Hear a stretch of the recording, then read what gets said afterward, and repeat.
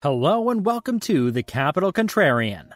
In this video, we will discuss 3 important metrics used by investors and analysts when assessing the value of a company's stock relative to its earning power.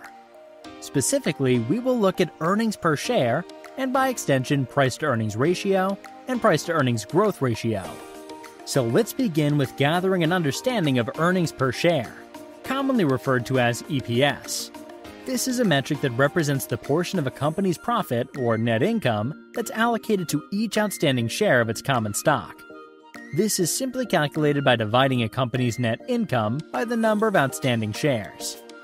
EPS is a widely used metric because it's an indicator of a company's profitability on a per-share basis.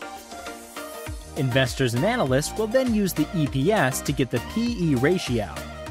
The PE ratio is a valuation metric that measures the current market price of a company's stock relative to its earning per share, EPS. It's calculated by dividing a company's current stock price by its EPS. The PE ratio is often used by investors to determine whether a stock is overvalued or undervalued relative to its earnings potential. A high PE ratio can indicate that investors have high expectations for a company's future earnings growth. In contrast, a low PE ratio may suggest that investors have little confidence in a company's growth prospects. You will typically hear PE ranges of 10 to 20 being the sweet spot, while anything outside of that is typically more abnormal. This is because the historical 10-year annualized rolling returns you would want from investing in stocks would be around 8 to 12%. Doing some algebra to help visualize this, a 10x PE means you're making 10% earnings yield, while a 20x PE will equate to a 5% earnings yield. So 10% seems great, which means 10x PE makes sense. But why are the 20 PE and a 5% yield considered good if I want closer to a 10% return? Well, that's where growth comes in. The price-to-earnings growth, or the PEG ratio, is a variation of the PE ratio that takes into account a company's expected earnings growth rate. It's calculated by dividing a company's PE ratio by its expected earnings growth rate. The PEG ratio provides a more complete picture of a company's value by factoring in its earnings growth potential.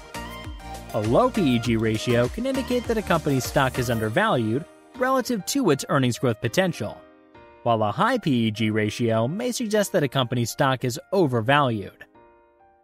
Now let's take a look into why these metrics are so common.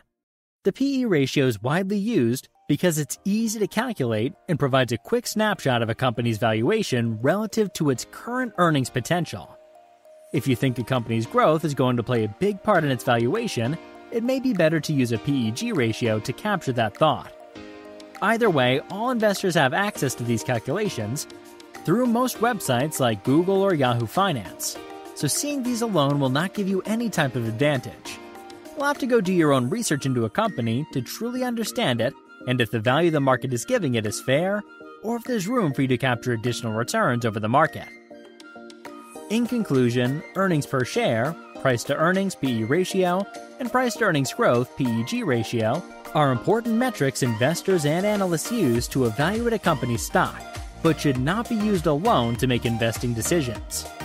Always do your own research and consult before making decisions. I want to thank you for watching this video. Please let me know your thoughts on these metrics in the comment section below. Leave a like and subscribe so you can stay up to date on the upcoming videos. Have a great day.